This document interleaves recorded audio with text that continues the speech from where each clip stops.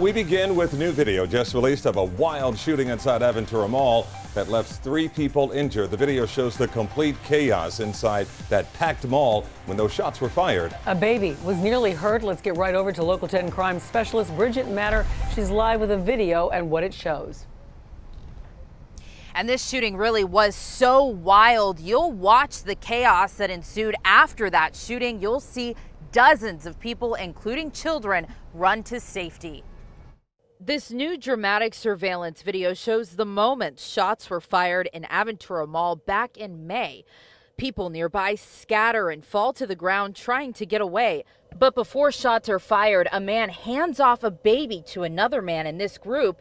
Before approaching the shooter, the man dressed in black then fires. A closer look here, this woman grabs her baby from a stroller before running off. And here, another woman with 2 young children feet away run for cover. Another angle shows people running to safety off a nearby escalator. Watch again. The shooter also runs away but doesn't leave his bags behind. Tuesday, police announced the arrest of 21-year-old Norman Pickens, identifying him as the alleged shooter.